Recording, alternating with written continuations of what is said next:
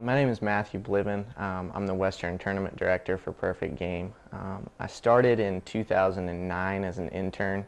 I was still in school at the time, so I did a few part-time things with Perfect Game, helped scout like our Iowa Fall League and our Spring League, and if I had some time off of school, I would head to some of our events.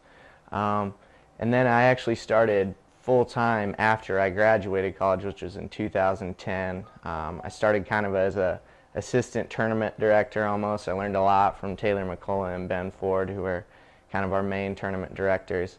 And then recently I just started kind of doing our West Coast tournament type of things. The cool thing about Perfect Game is, from top to bottom, everyone knows each other. It goes all the way up to Jerry. Jerry will say hi to me every single day. The vice presidents are all great. It's just kind of like a family. It's the only job I've ever had that I enjoy going to the office. People are joking around, we're having a good time, but we also know like when to be serious. It's very professional, and then it's also fun. I was always told that a job isn't a job if you enjoy doing it. So that's kind of the good thing about Perfect Game. It's a lot of fun to work.